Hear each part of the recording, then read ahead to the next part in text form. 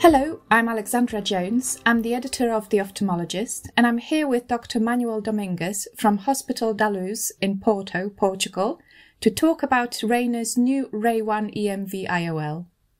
Dr. Domingues, could you tell me a bit about yourself and the type of patients you see at your cataract service? Well, I'm head of ophthalmology at a private hospital in Porto, Portugal, and I see a mixture of cataract and refractive patients. And I'm a high-volume surgeon performing around 2,000 surgeries, cataract procedures every year. And I often present at FACOELG, ESCRS, ASCRS, and National Congress. Thank you for the introduction. Let's get started then.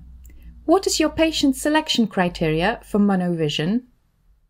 Typically, patients who are not expected to tolerate dysphotopsia, as well as patients with affordability concerns about trifocal lenses. Thank you. And before you started using the RayOne EMV IOL, what was your experience with Monovision? Well, I used to perform Monovision just in previous anisotropic patients, and in some patients with no need for driving, and they don't need to read, and some older people. So actually, it was not the first choice for my procedures. That's it. That's interesting. So as an early implanter of this lens, could you tell me about your impressions of it and its suitability for Monovision? Well, the central region of the optic induces positive spherical aberration that extends depth of focus. Results from optical bench studies show that the depth of focus can be as much as 2.25 if you use 1 diopter offset. This means that the patient benefits from superior intermediate vision whilst maintaining excellent distant vision when compared with standard monofocals. The fact that the aberration is positive rather than negative increases the overlap between the dominant and non-dominant eye for a smoother transition between distance and intermediate vision, maintaining stereo acuity and reducing asthenopia. RayOne EMV is a refractive lens and therefore has a significantly lower incidence of dysphotopsia when compared with diffractive multifocal and extended depth of focus intraocular lenses. And could you share what Monovision offset you have been using with this lens? I've been targeting -1 to -1.25 in the non-dominant eye. I've been targeting plano to -0.5 diopters in the dominant eye. The patients targeted with -0.5 diopters in the dominant eye, they are achieving 20/20 for distance vision with a seamless transition between their eyes.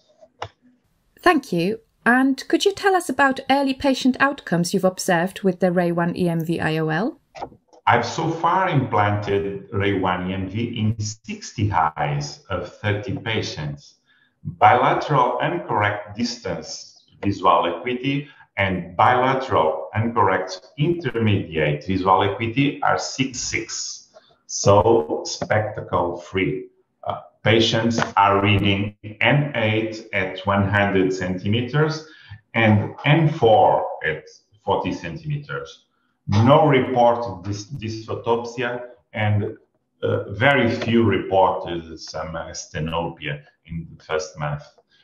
Patient satisfaction has been 100%. That's great to hear. And what are your thoughts on the RayOne Preloaded system? I'm used to it for 4 years ago. It's very quick and easy for my clinic team to prepare there are only two steps.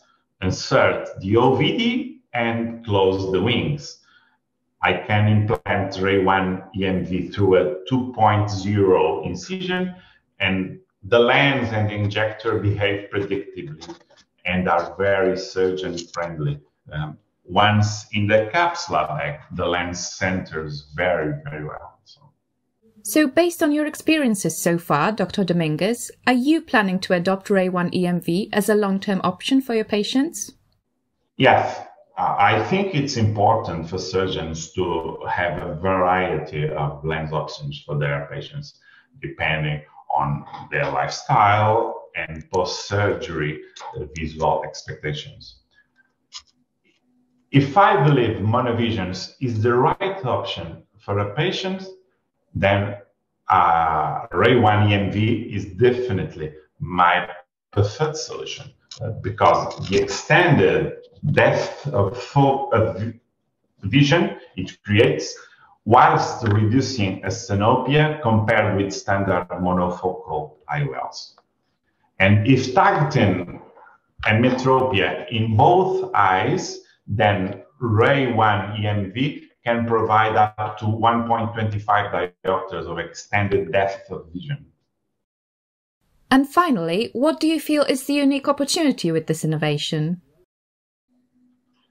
Well, RayOne EMV, it's a game changer in presbyopia treatment with possible use in patients contraindicated for multifocal IOLs. For the large number of surgeons around the world performing Monovision, of course, they should certainly be considering RayOne EMV, which increase their patients' depth of focus and consequently satisfaction with surgery. Dr. Domingues, thanks a lot for your great insights. Thank you, Alexander. The pleasure was mine. Thank you.